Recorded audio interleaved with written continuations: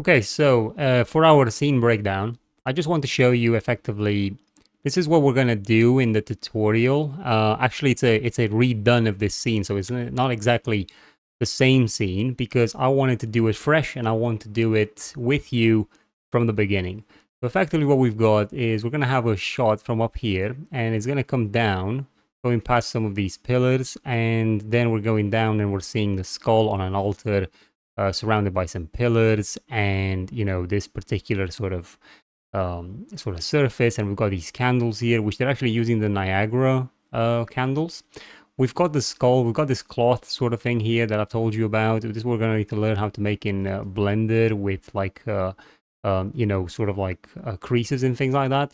Then we've got the skull. All of these assets are from either Megascans or they're from Sketchfab, so I'm going to link those as well, just so you can see the work of those people. So you know, I'll credit the creators. And then we've got, you know, like a sort of a panning of the scene here. We're going to learn about motion blur, about the depth of field, about changing the sort of the sharpness, and then how we can sort of transition to a scene where we're going to notice a character approaching this, and the character is like animated from Mixamo. And just basic animations, but it's important to just see how the sequence can be used to tie in multiple animations for characters at the same time.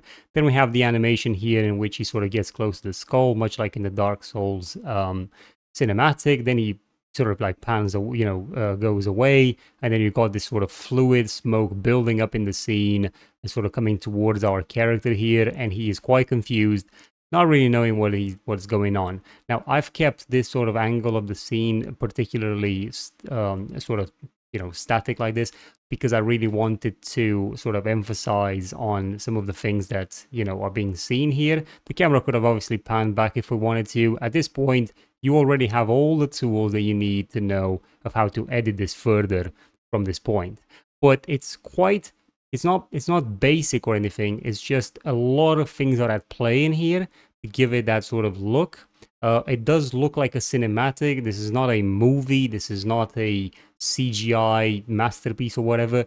This is something that as a beginner to intermediate level, you'll be able to learn how to do in Unreal Engine in a course that does not want to bog you down with, you know, information that you will have to, you know, you won't be able to understand what it means, or you won't be able to master it until you've gained a lot more weight with Blender, sorry, with Unreal Engine, and, you know, having knowledge of multiple workflows and so on. But yeah, let's move on to the first chapter in this, yeah? Okay, now we've got Unreal Engine 5.3 open, and this is the first thing that we will see when we open Unreal Engine for the first time. Obviously, you wouldn't see all these projects because you wouldn't have them, but these are just mine. Now, because we're making a cinematic, normally we want to get rid of all the filler stuff. So we're going to go into film, video, and live events. And in here, you have a few options, and the one that you really want is the blank scene, because it contains no real extra flavor other on top as opposed to other things in here, and this will be the most helpful to us. Now, you can bring in some starter content if you want, but we're not really going to use that. And you can also enable ray tracing in here, which again, if you have a video card that's capable of supporting ray tracing, then I would definitely take this on, because it gives you better shadows and everything. But if not, we'll leave it unticked. So we're going to use Lumen mainly, but that's why we're going to leave it unticked. But again, if you have that functionality, please do use it. Now, we need to name our project. So I'm just going to say tutorial, cinematic, tutorial, or something like that. And then you need to decide where you're going to be placing it. So for me, it's going to be in here, and I'm going to press create, which will then start loading up the project. Once Unreal Engine 5.3 opens the project, you will be greeted with this particular scene for the project type that we've opened.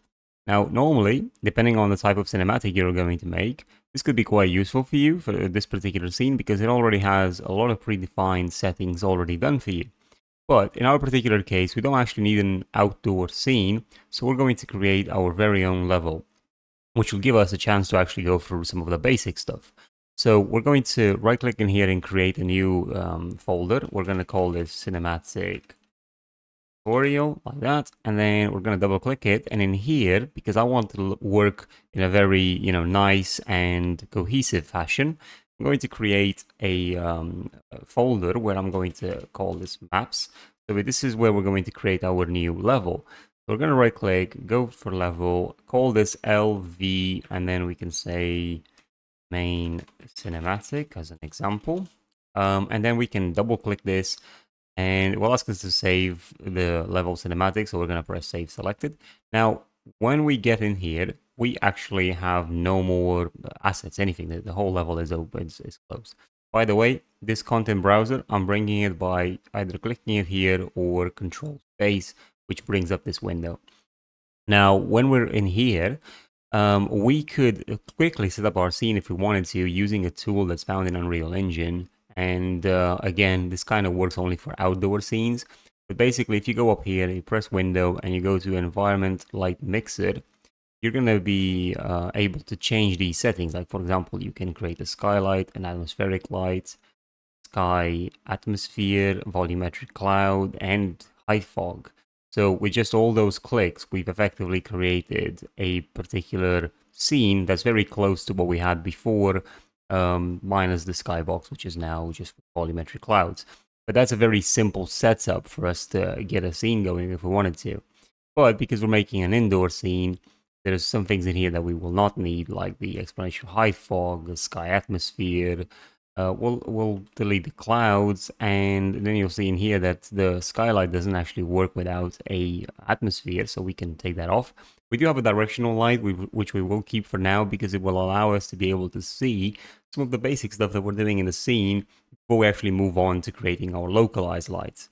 So in terms of scene setup, that's pretty much it. I mean, we don't really need a lot. We just need to get something to get going. And normally, what you also want to do at this point is press this cube over here, and then go to a shape and create a plane. And make sure the plane is in the center of the world by pressing this button to reset it to 0, 0, 0. And then you'll need to find the plane, but if you can't see it, just have it selected and press F on the keyboard, and the camera will then center onto it.